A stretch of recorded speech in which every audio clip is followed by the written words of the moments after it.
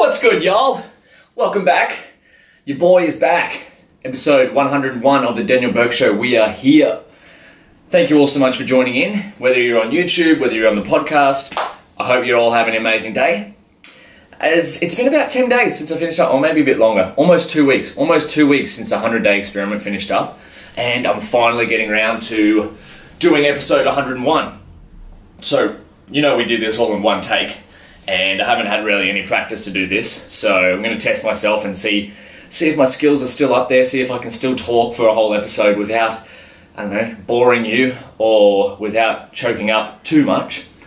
We're going to go over, what's the topic of today's episode? Today, we're going to go over an article I recently wrote on Medium, or my blog. You can check it out, mrdbourke.com/blog or medium.com/@mrdbourke. I'll put all the links in the show notes and whatever. But I recently wrote an article of some of the things I learned after creating my own radio show.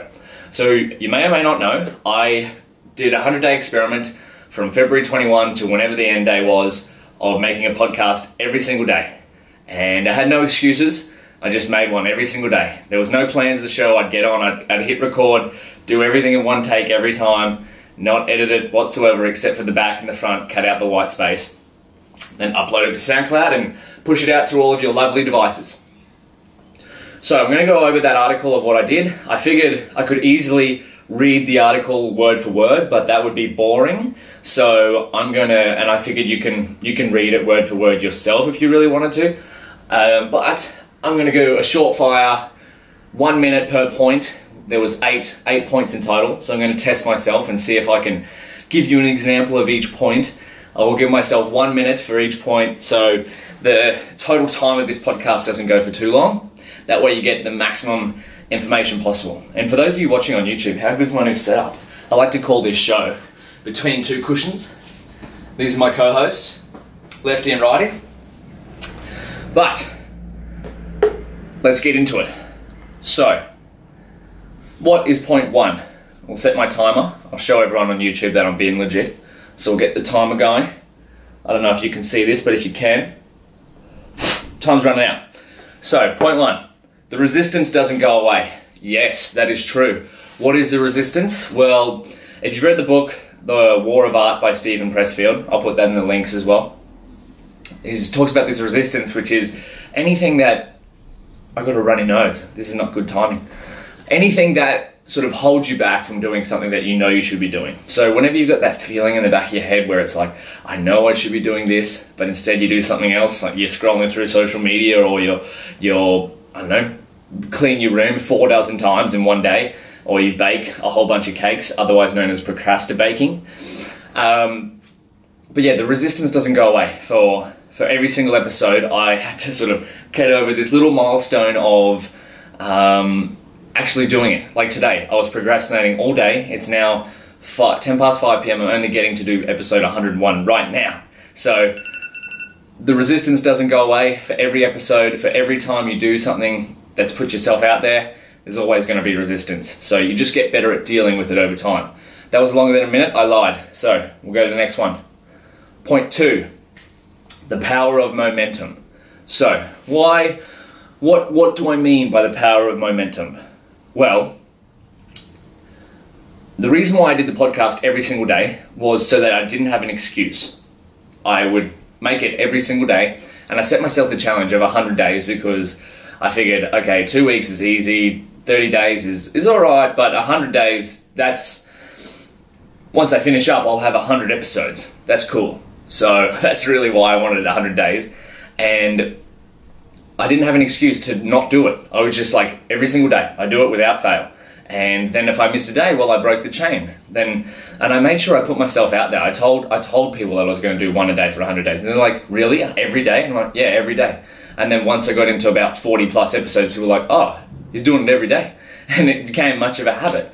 And so I find if I do something every single day, like it's really easy to turn it into a habit. Minute's over. So number two, power of momentum. Do something every day if you want to build it into a habit. All right, we're going on to number three, really fast. One of my favorites, asking questions.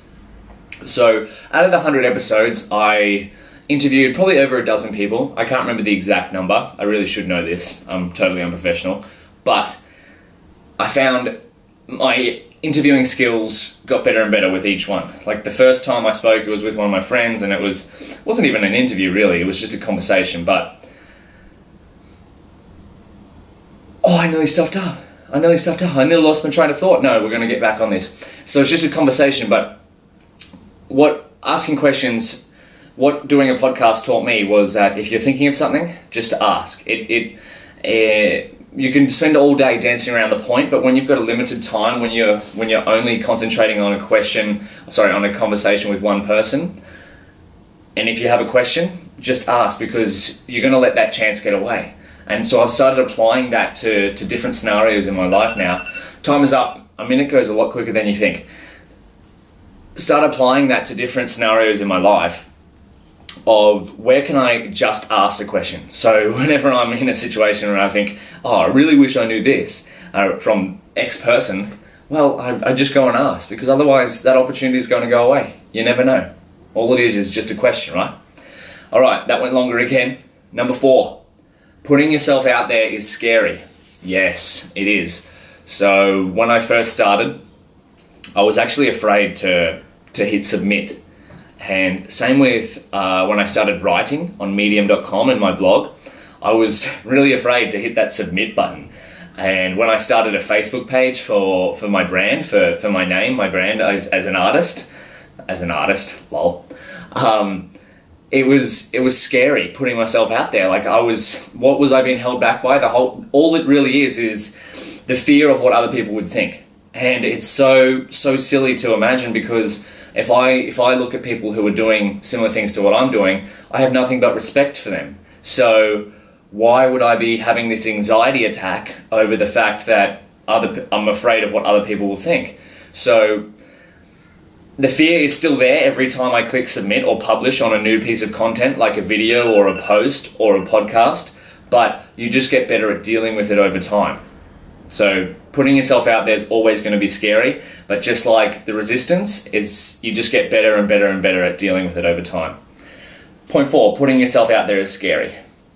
So, number 5, the making part is easy. Yes, 100%. If you're thinking of making something, all these platforms that are coming out these days for writing, where you got WordPress, blogging, Medium, all those platforms for writing, podcasts like SoundCloud, Libsyn, GarageBand, or for YouTube, iMovie, whatever.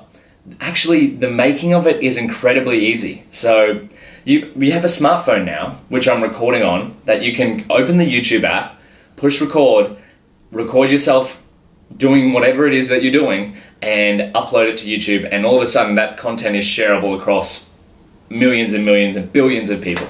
Same with the podcast. I record the podcast on my phone, I send it to my Mac, I edit it in GarageBand quickly, like intro and outro, put it on the front and the back, and then upload it to SoundCloud, and because of the RSS feed link, it comes out to all different podcasting apps, like Stitcher, podcasts on the iPhone. Google Play Store's not in my country yet, so I can't do that yet, but the actual making of it is incredibly easy. All right, that was number 5. So, number 6, let's go. Conversing in a new way. 100%, yeah. So I didn't realize that this would happen. That's weird. Okay. I didn't realize that this would happen, but when I was talking to people, I would find the fact that the microphone was present, I would try to keep it as natural as possible, but the fact that the microphone was present really allowed us to dive deeper and talk about things I would talk about with people that I'd never even touched on before. So, and going off the principle of my just ask motto or catchphrase that I was using for asking questions, I think of conversations like with my dad. I hadn't had a conversation like that with my dad in a very long time, but the fact that the microphone was there and we sat down and we worried about nothing else except talking to each other, that really allowed a different level of conversation and really opened up some valuable time with not only my dad, but every single guest that I had on the show. So it's definitely a new way of conversing. So that was number 6. We got number 7. So the power of thinking out loud. What what's an example? I began like doing these everyday challenges or everyday habits by writing 750 words every day on 750words.com, and I'll also link that in the description if you want.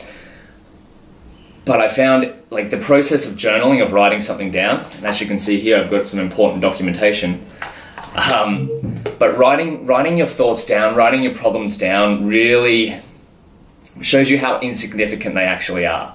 The same goes for thinking out loud. So most of the episodes I couldn't tell you what they were about. It was just, honestly, it was me talking out loud and thinking through different processes and thinking about different problems and working them out by just hearing my voice. And it was like a psychiatry session, or psychiatrist, or I don't know the right word, but very powerful. And you can do this in a number of ways. Writing it down, actually saying it out loud, or sending it in a message to someone, something like that. You realize how small like these problems actually are. So that was point 7. And now we got the final one. Making podcasts is fun, right? So I started the 100-day experiment with 3 main goals: to get better at public speaking, to practice my interviewing skills, because before the podcast I'd never interviewed anyone ever, and to have fun. And I definitely hit all 3 of those. I recorded something like 40 plus hours of audio, and it's going to get even larger as I start to do more episodes like this. But I officially started my own radio show. You couldn't do that like 25 years ago, but now I click a few buttons and my radio show is out to the world. And now I've got my own TV show, which is on YouTube, and I get to have awesome conversations with people from overseas. Like I talked to a girl from Denmark, I talked to a girl from Bali, I talked to some of my best friends in a way I'd never done it before. And I've actually made something. Creating something is really fun. That's another one of my goals you've heard this a lot before, was to consume less and create more in 2017. But I'm finding it's so much fun to make stuff. The resistance never goes away of like putting yourself out there, but I wouldn't have it any other way now. Creating is definitely the way to go for me. But that was it. That was 8 points, 8 minutes. Some of them went over time. So let's go from the top. Number 1, the resistance doesn't go away. Still there every day, every episode. The power of momentum, the power of doing something every day, creating that habit, right? Asking questions. So just ask. Number 4, putting yourself out there. It's scary. It's still scary every single time I do it. Number 5, the making part of the podcast is easy. Making of YouTube videos is easy. Like they're all 3-step processes now, or less. Conversing in a new way with people. That was number 6. The power of thinking out loud. So when you think out loud and when you write down your problems, they're really insignificant. And actually, it depends on what they are. I'm not trying to play down on anyone's issues or whatever, but if you want to deal with them, try writing them down or speaking out loud. Number 8, making podcasts is fun. Same with making YouTube videos. But that's it. Episode 101. We're back. There's probably not going to be an intro to this show, and I know I'm saying that too late. Maybe I'll record something now. But thank you all for listening. I hope you're having an amazing day. What's a daily challenge? Oh, I don't have a day. It's not a daily challenge anymore because they're not recording them daily. But we can have a challenge. The challenge can be, what's something that you can create? What's something that you've been wanting to create? I challenge you to try it out for 10 minutes. Whatever it is, when you want to write something, or you want to write, or you want to record yourself talking, or you want to start a podcast, or you want to start a YouTube channel, I challenge you to try it for 10 minutes. Whatever it is. And you've got to actually make something at the end. So you've got to really like have something that you can share with others at the end of 10 minutes. It could be 100 words, it could be a 10-second video recording, or it could be a 5-minute audio recording. So you got 10 minutes. Good luck. Share with me if you want, anywhere. All my socials are at Mr. D Bourke, MrDBourke. And that's it. 101. We're back. I'll catch you next week. Peace.